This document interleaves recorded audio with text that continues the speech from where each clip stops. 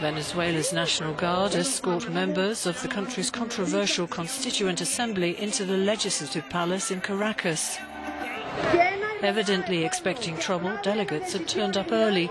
They filed into the chamber where Congress normally meets. The move took members of the opposition-led National Assembly by surprise, who were prevented from entering the building.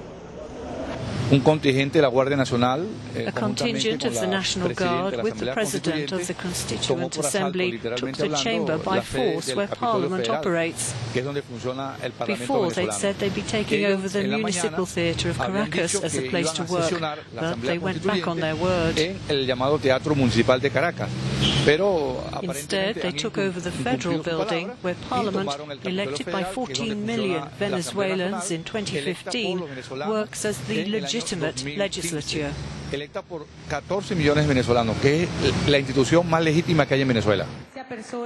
During the meeting, members of the new Constituent Assembly declared itself superior to all other branches of government. The order bars any interference with the laws passed by the pro-government superbody.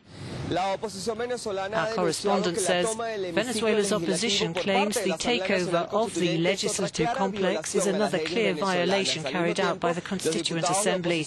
But the deputies have vowed that if they cannot sit in Parliament to carry out their work, they will do so on the streets. Para Euronews.